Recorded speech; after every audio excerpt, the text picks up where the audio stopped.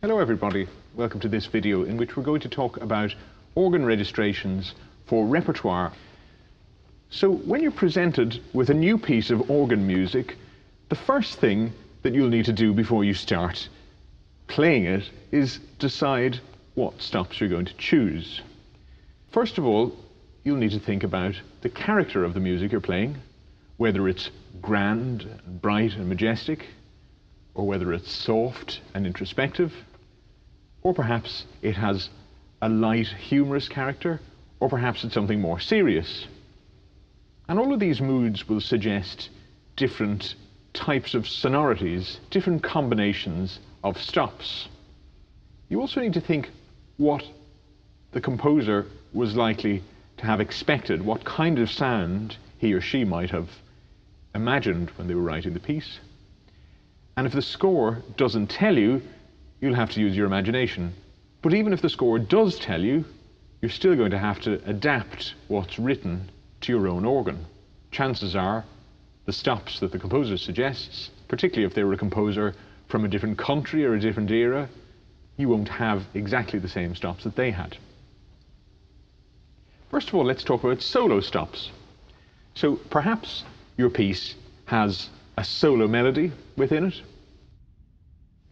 and the melody occurs in the right hand or in the left hand, and it doesn't cross over with the other hand. You have an opportunity for a solo stop. And really, almost any stop on the organ can be a solo stop, or any combination of stops could be a solo sound.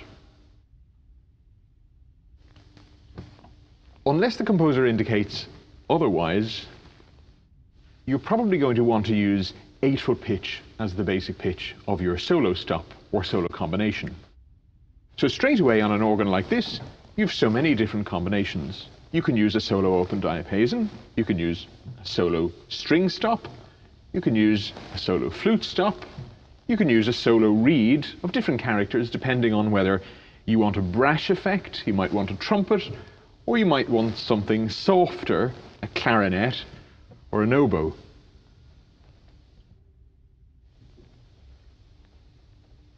You can experiment with those, and you'll also then need to find an accompaniment to go with the left hand or right hand, the part that's playing the accompaniment. You'll need to find a registration that suits that sound, that is sufficiently different so that it doesn't sound the same, but also balances in dynamic. So for example, if I want to use the clarinet as a solo, I'm going to have to find an accompaniment that balances with it. Let's just imagine that there's no pedal part to worry about. This is just a solo for melody in right hand, accompaniment in left hand. The clarinet is not a very loud stop, it's not a very quiet stop, it's something in between. So we need to find an accompaniment that's going to match that. So we could try the open diapason on the swell. The benefit of using the swell to accompany your solo is that you can control the volume with the swell box.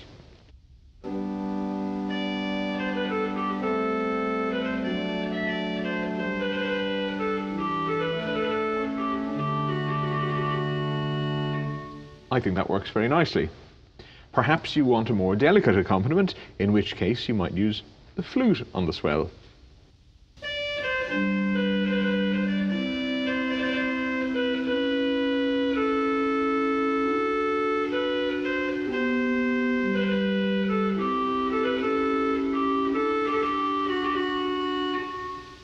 Though you may find that just a little bit too pale in colour, that it doesn't really match the intensity of the clarinet. There are so many options there to experiment with. Let's now try a different solo stop. Let's try the oboe on the swell.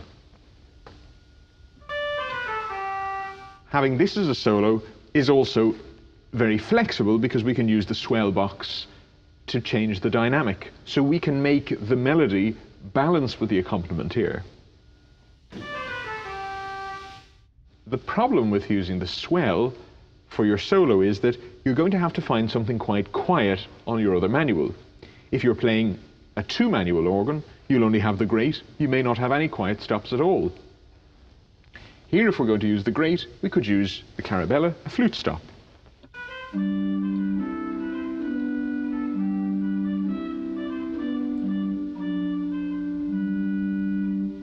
So even with the swell box open, the accompaniment is really swamping the oboe.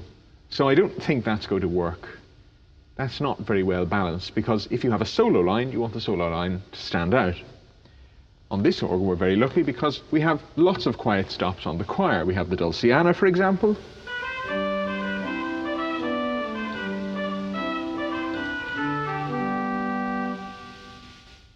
But if you don't have a quiet stop like that on your second manual, if you've only a two-manual organ, then you might find it more difficult to create that balance. It is important that whatever solo stop you use, that it will stand out and that the accompaniment won't swamp it.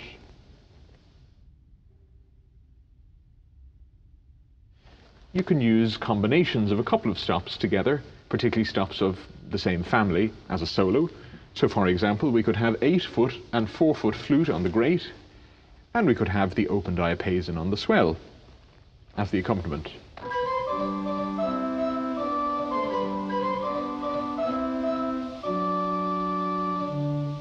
That balances very well. You can experiment on your own organ to find as many combinations as possible. You can also use several stops, perhaps of the same family, of different pitches, as a solo registration. For example, you could use the 8-foot and 4-foot flute on the grate with the open diapason on the swell as the accompaniment.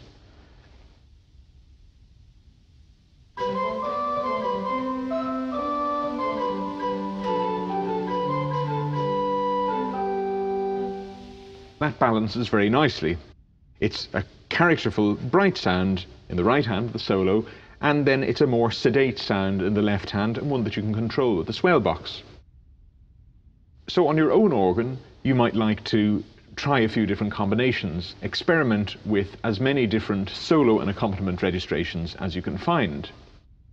Another trick that is quite useful, particularly if you can't find a solo that really balances perfectly with what you want, perhaps you want to have an open diapason sound, but your open diapason is ever so slightly too loud, like this.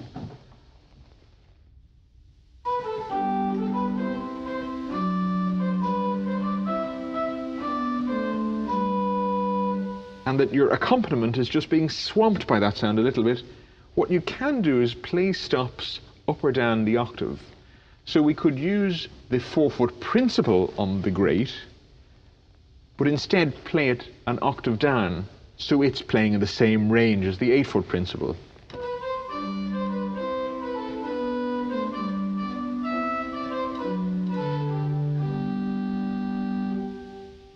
You may find that these stops, even though they belong to the same family, have a much different character in different ranges.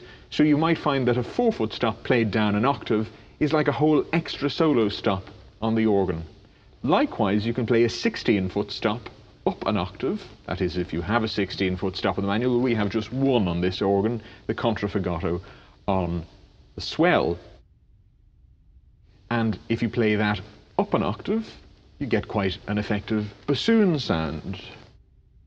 I'm going to use this stop with the stop diapason on the choir as an accompaniment.